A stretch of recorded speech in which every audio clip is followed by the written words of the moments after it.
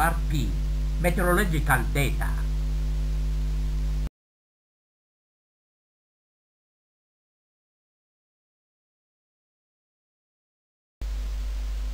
Meteorological data. It is important to nominate and define some important meteorological parameters as follows. Air temperature. Agrometeorology is concerned by the air temperature near the level of canopy crops. Daily maximum and minimum temperature are observed during 24 hours daily, as the mean of maximum and minimum daily will maximum calculated as shown in the enclosed equation.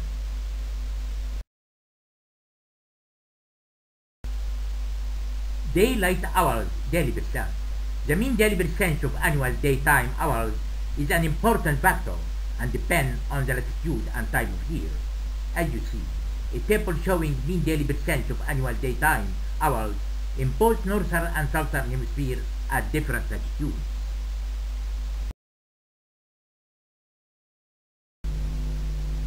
Wind velocity effect on the process of removal vapor.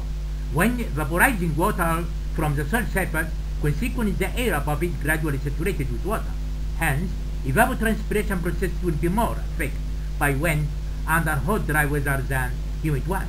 Wind velocity differ under different climates and generally recognized such as light, less than 2 meters per second, moderate from 2 up to 5 meters per second, strong from 5 up to 8 meters per second, and very strong more than 8 meters per second.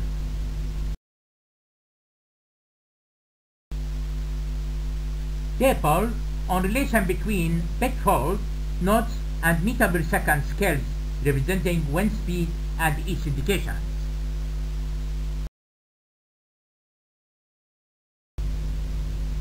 Wind velocity or speed is lowest at soil surface, while increasing with height referring to soil and obstacle function. For this reason, the anemometers are placed at a chosen standard height.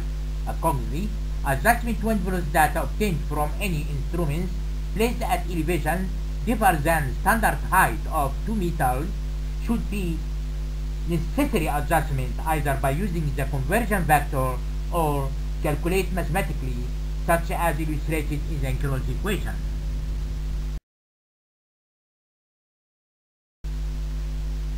The effect of wind on evapotranspiration has been studied under different weather conditions and expressed as wind function according to Penman scientists and calculated as shown in the enclosed equation.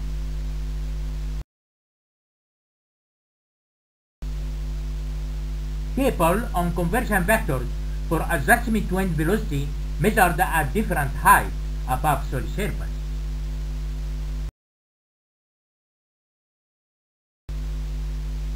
Atmospheric pressure is the pressure exerted by the weight of the Earth's atmosphere.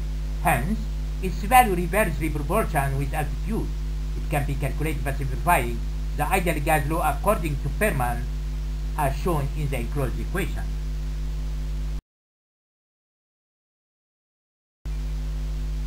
Parameters of Penman equations. Follow by yourself, my dear.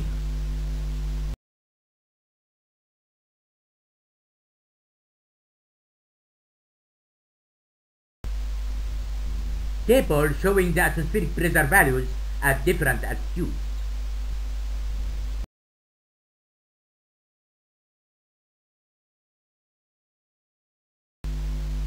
Atmospheric density can be calculated according to Smith's equation as shown in the enclosed equation.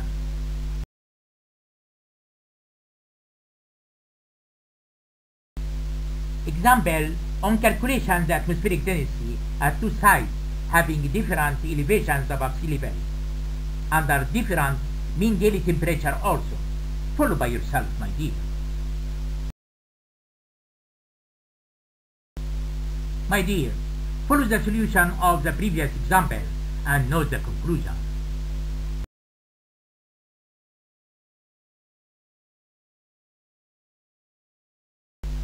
Latent heat of vaporization is the energy required to change a unit mass of water from liquid to vapor at constants of both pressure and temperature.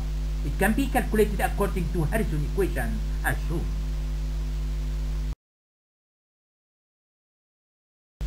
Psychrometric constant is the ratio of specific heat of moisture air at constant pressure to latent heat of water vaporization, which is known as the thermodynamic properties of moisture air.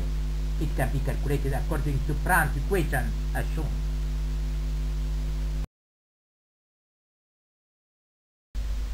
The specific heat of air at constant temperature is the amount of energy required to increase the temperature of a unit mass of air by 1 degree at constant temperature. Table showing psychrometric constants at different altitudes.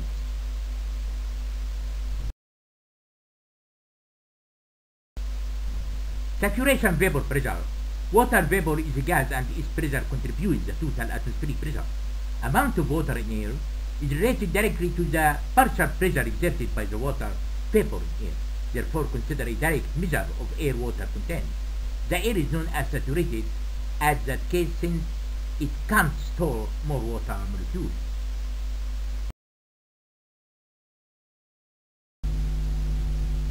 Figure on saturation vapor pressure as a function of air temperature. Look by yourself, my dear.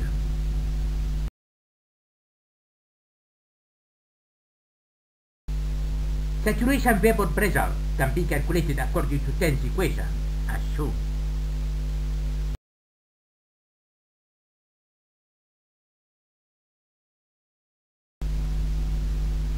Table on saturation vapor pressure values at different air temperature.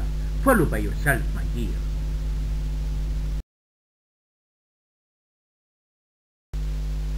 Slope of saturation vapor pressure curve. The slope of saturation vapor pressure changes exponentially with temperature.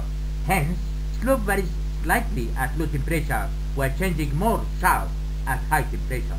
It can be calculated according to Ten's and Murray equation as shown.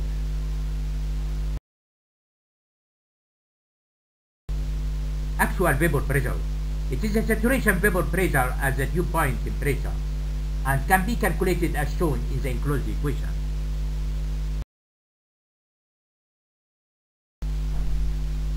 On the other hand, actual vapor pressure can be determined from the difference between the dry and wet bulb temperature, with so-called wet bulb depression, as shown in front of you, my dear.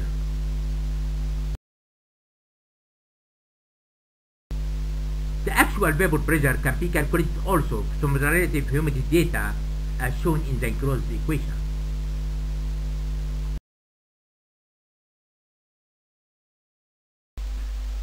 Both maximum relative humidity and minimum one can be obtained by dividing the sum of daily values of a period by the number of period days, as shown, my dear.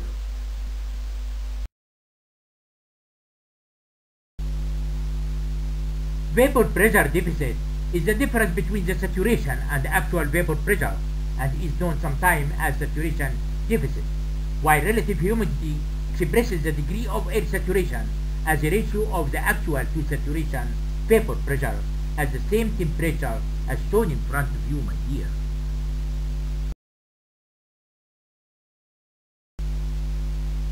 Figure showing the variation of relative humidity over 24 hours for a constant actual vapor pressure of 2.4 kPa.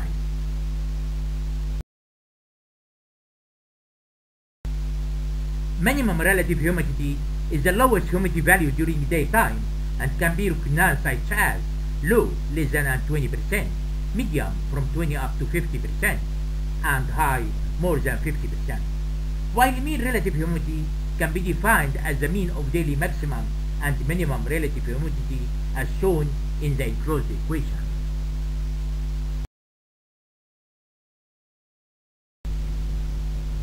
Radiation. The amount of striking radiation at the top of Earth's atmosphere is known as terrestrial radiation. The intensity of radiation depends upon the angle between the direction of sun rays and normal of atmospheric surface. Terrestrial radiation is changed as the position of sun changes, length of day and hours. Hence, it depends on the latitude and time of year expressed as equivalent evaporation. The relation between equivalent evaporation and equivalent radiation is illustrated in the enclosed equation.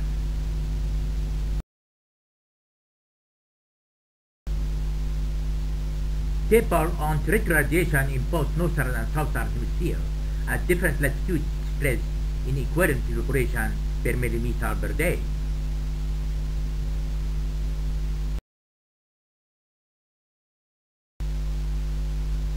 The rest of schedule follow by yourself, my dear.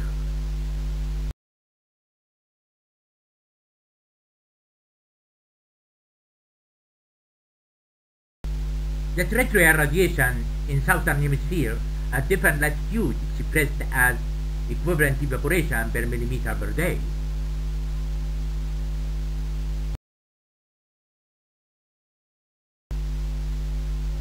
The rest of schedule follow by yourself, my dear.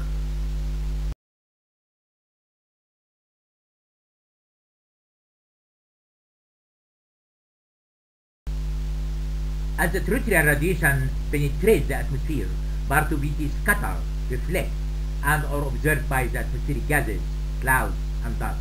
Accordingly, the residual parts which actually reach the Earth's surface is identified as solar radiation, and is known also as global radiation, as shown in the enclosed equation.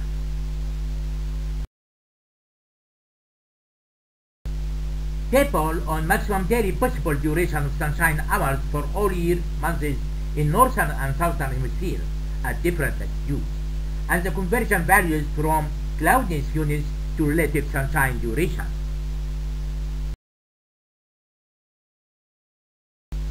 Usually, cloudiness is expressed in octal units from 0 up to 8, while sometimes expressed in tenths from 0 to 10, which must convert to relative sunshine duration ratio. Anyway, clear sky solar radiation can be calculated according to Allen equation as shown in front of you, my dear.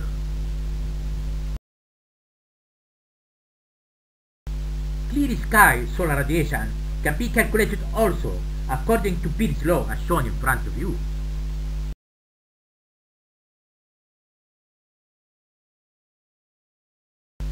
A considerable amount of solar radiation is reflected when reaching the Earth's surface, and its fraction is known as albedo. Hence, the net solar or shortwave radiation is the fraction of solar radiation which is not reflected from Earth's surface and can be calculated as a function of albedo reflection coefficient as shown.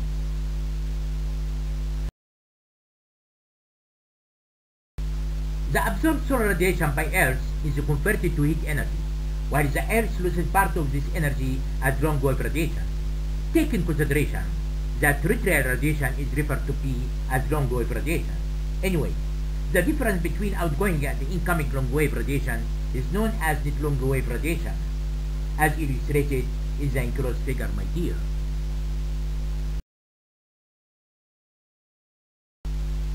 Table showing the changing of net long-wave radiation as influenced by mean temperature, vapor pressure, and relative sunshine duration hours.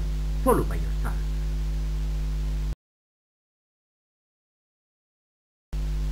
Net long-wave radiation can be calculated from the available data of temperature, vapor pressure, and relative sunshine duration as shown. Moreover, and for more accuracy, the rate of emission long-wave energy is directly proportional to the absolute temperature of surface rising to the fourth power. This relation is expressed quantitatively by Stevens-Boltzmann law as shown.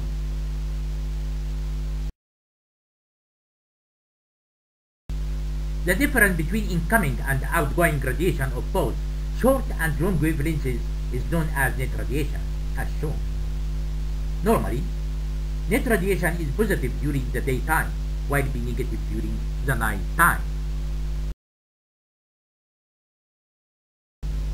Table showing the values of Stevens and Boltzmann constants at different air temperature.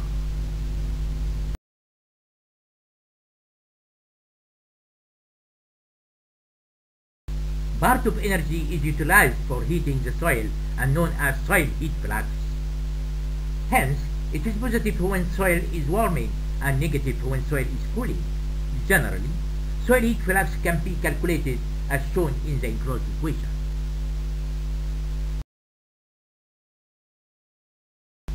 Soil heat flux can be substituting for a month period as shown in the enclosed equation.